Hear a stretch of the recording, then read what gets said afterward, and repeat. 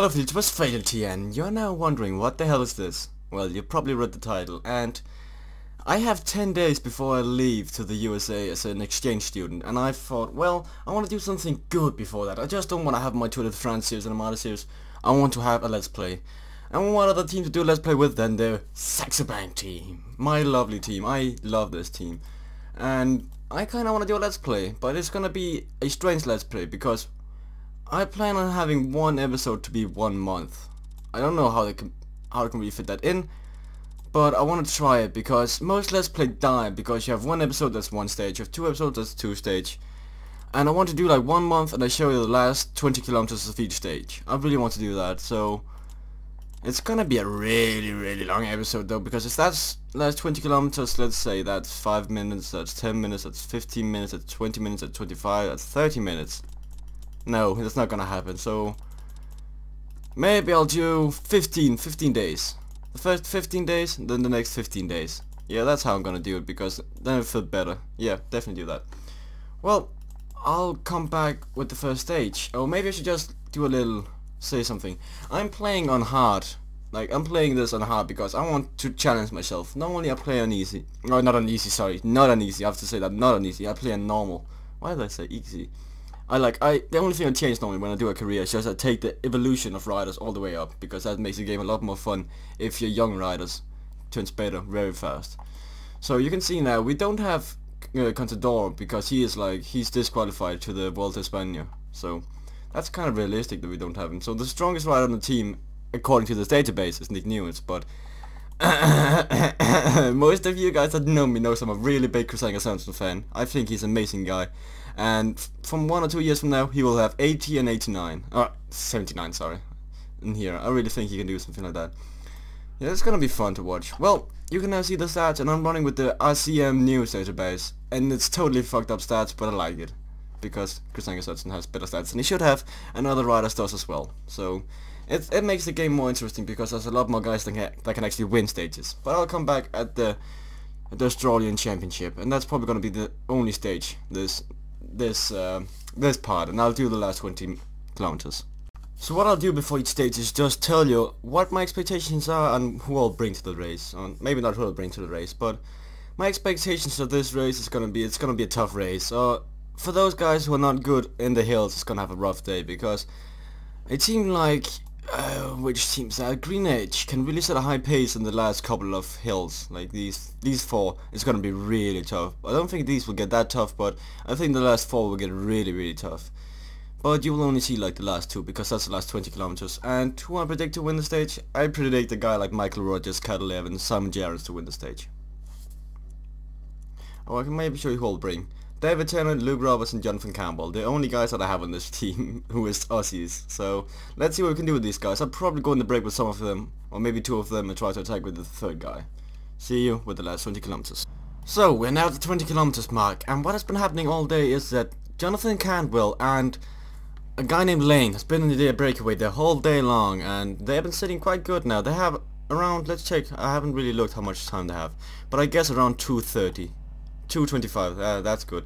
And now the favorite start to attack, so now Luke Roberts, who I decided to be our favorite, or our captain, is trying to counterattack some of the great guys like Simon Gerrans and Meyer, and where I see Evans is somewhere close. I can't really find him. There he is. So he's there, and we did not really get that much in that attack, because, yeah, you see, the Team Dope team is trying to set a high pace. So how is it looking in the front? We are looking quite good, actually.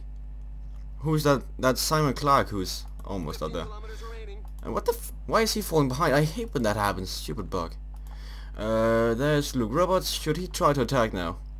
I'm kinda like, should I attack or should I not attack? Because if I attacked, it could be good.